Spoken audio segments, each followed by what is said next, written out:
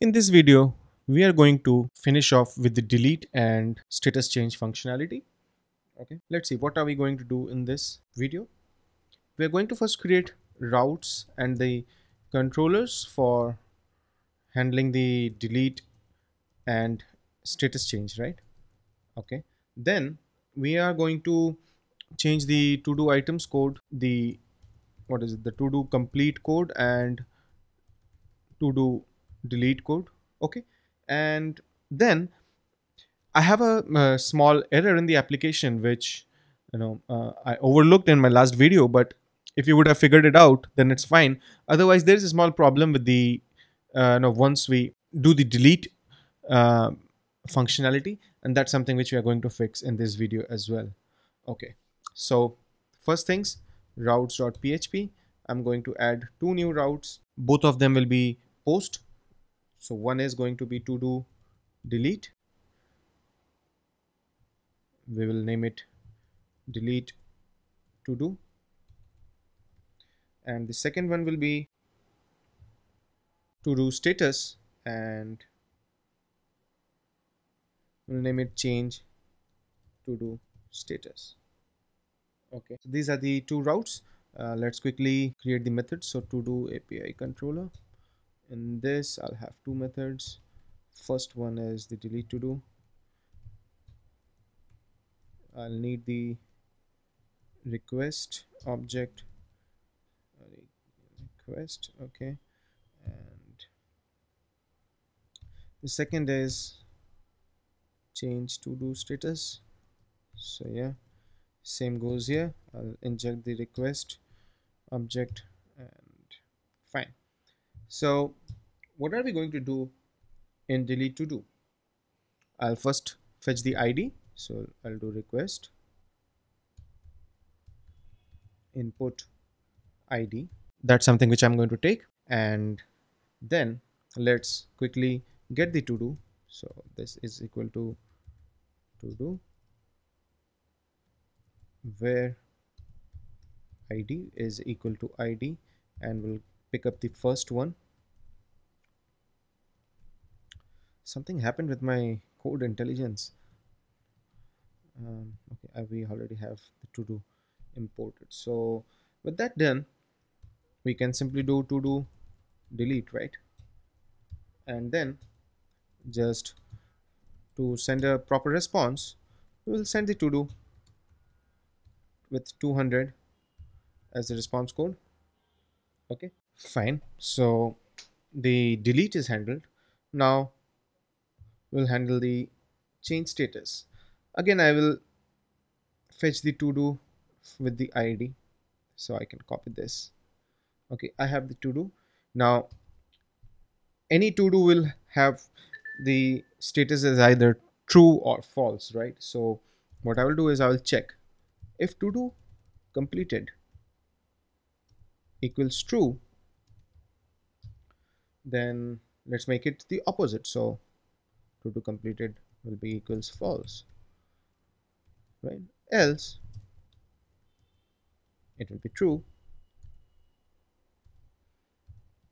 Okay, you can skip the else part as well by first doing it as true, and then if it is true then do it false. But anyways, both of them works. So to do save, we have updated the to do object, so we'll do a save and then just return the response. Return the response dollar to do 200. I mean, see, that's the beauty of with Laravel. I mean, the APIs and everything is so easy. I mean, it's so easy to set up these things quickly. And now we'll get back to our view code. So just to update, the first part is done. Now the only thing is we need to change the implementation for to do complete and to do delete. So in here we have to do complete, right? Going to happen, we're going to make a post request. So first we need the post data. So where post data equals, this is going to be an object. I'm taking only the ID, so to do dot ID, this is what I'm going to pass. This dot dollar http. Okay, and it's a post request. So post, my API for change status was API slash v1 slash to do and then status, right? And that also need to pass the post data. Then I'll get the response. Okay, this is going to be the response, and like we have done in our to do add, if our response dot status is equal to 200, okay, because if you remember we have passed a 200 response and not a 201. 201 is generally for successful create. So if it's a 200, then what we are going to do is we are changing the to do status in our JavaScript object, and we will also do the catch, the exception handling. Simple one. So console.log will say there's an error, and we'll console log the response. So this is done. Okay, and let's quickly copy this as well, because the delete part is very similar. Okay, I'm going to send the ID again. Okay, the URL is going to change. It is going to be to do delete. Okay, so I'm sending the post data, and if I get a 200 response, then what I'm going to do, I'm just going to cut that out and paste it here. So this to do's remove. Yeah, that's about it. And let's save it and check our code. Right, so checking is completed. Okay, status got updated. If I refresh again, it's the same. I have completed this, I've completed this. If I do a delete, it's getting deleted, this one and this one. And if I add a new one, that is getting added as well. But there's a small issue. If I hit the delete now, it will not work.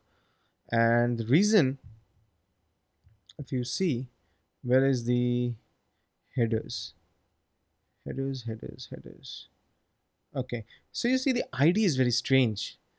Okay, that's the bug which I was talking about. So let's see why this is coming. The ID is strange because in my main.js inside the watch I have this random thing, right, which I don't require anymore. This was initially done to when we didn't have any database activity. So instead of that, what I will do is this dot to do's dot push, I can simply do new val, and believe me, it will work. Fresh again, the okay, new to do added. Okay, this is working, and then delete, hit refresh, and we're back to the same two to do items. So yeah, that's about it. That's how we have implemented the delete and edit of individual to do items. That's about it, guys. If you like the videos, do click on the thumbs up icon and share it on Facebook and other social networking websites, and don't forget to subscribe to my channel.